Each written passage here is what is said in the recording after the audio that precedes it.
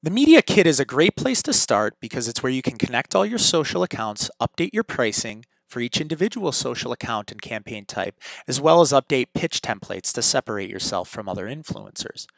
As you scroll down, you can see all the different types of social accounts connected, as well as ones that maybe I'm not as active on, so I don't want to connect them. That's where the checkbox, I don't do this, don't show again, comes in. This way, when you're applying, you will not see that social account as a task for you anymore. Scrolling back up to the top, if you roll over each of the icons, you're able to see what kind of campaign types they are, as well as what's expected for you when applying to those campaigns. Any of the blue links are clickable and allow you to edit everything from how much completion time do you need on average. So when you apply to something, do you need 14 days to complete it? As well as the pitch template. Updating these things is simple. And you can see that my pitch template, I chose to talk about what kind of readers I have. But you may have a ton of different other reasons, such as your demographics, your readers, what they typically like hearing about, as well as what kind of niche you focus on.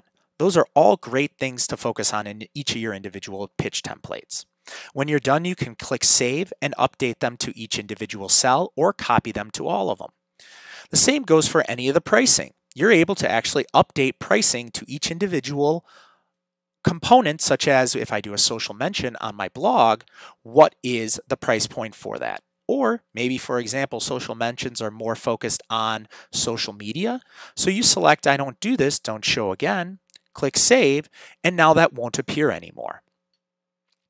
You'll also notice that there are some campaign types such as feedback or share it that don't allow you to enter a price point in simply because due to certain websites' terms of service, you are not able to be paid for doing those types of campaign types.